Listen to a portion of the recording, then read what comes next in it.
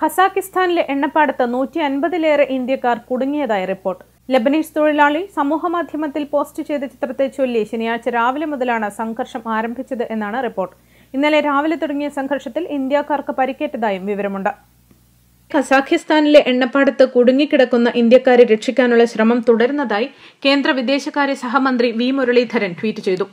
വിവരം എംബസിയെ അറിയിച്ചിട്ടുണ്ടെന്നും വേണ്ട സഹായം ചെയ്യുന്നതിനുള്ള നിർദ്ദേശം നൽകിയെന്നും അദ്ദേഹം വ്യക്തമാക്കി. സംഘർഷത്തിൽ ഇന്ത്യക്കാർക്ക് പരിക്കേറ്റിട്ടുണ്ട്, എന്നാൽ ആശങ്കപ്പെടേണ്ട സാഹചര്യമില്ലെന്നും സംഘർഷമുണ്ടായ പ്രദേശത്ത് കുടുങ്ങിക്കിടക്കുന്ന ഇന്ത്യക്കാർക്ക് എത്രയും വേഗം ആവശ്യമായ സഹായങ്ങൾ നൽകണമെന്നും ഖസാക്കിസ്ഥാനിലെ ഇന്ത്യൻ എംബസിക്ക് നിർദ്ദേശം നൽകിയിട്ടുണ്ടെന്നും കേന്ദ്രമന്ത്രി വി മുരളീധരൻ അറിയിച്ചു.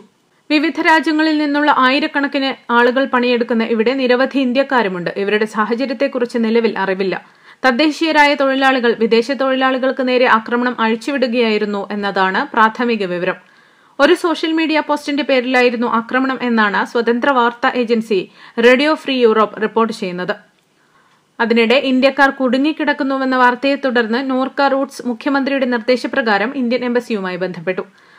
മലയാളികൾ ഉൾപ്പെടെയുള്ള എല്ലാവരുടെയും സുരക്ഷ ഉറപ്പാക്കണമെന്ന് എംബസിയോട് സംസ്ഥാന സർക്കാർ അഭ്യർത്ഥിച്ചു. വിവരങ്ങൾ അടിയന്തരമായി ലഭ്യമാക്കണമെന്നും സംസ്ഥാന സർക്കാർ ആവശ്യപ്പെട്ടു. എണ്ണപ്പാടത്ത് സംഘർഷം ഉണ്ടായതായി കമ്പനി സ്ഥിരീകരിച്ചിട്ടുണ്ട്. ടെങ്കിസിൽ കുടുങ്ങിയ ഇന്ത്യക്കാരെക്കുറിച്ചുള്ള വിവരങ്ങൾക്ക് ബന്ധപ്പെടാനുള്ള ടെലിഫോൺ നമ്പർ വിദേശകാര്യ മന്ത്രാലയം പുറത്തുവിട്ടു. ഖസാക്കിസ്ഥാനിലെ ഇന്ത്യൻ അംബാസിഡർ ആണ് നമ്പർ പുറത്തുവിട്ടത്. 770122076001 എന്ന നമ്പറിൽ വിവരങ്ങൾ അറിയാം. International desk Magnavision.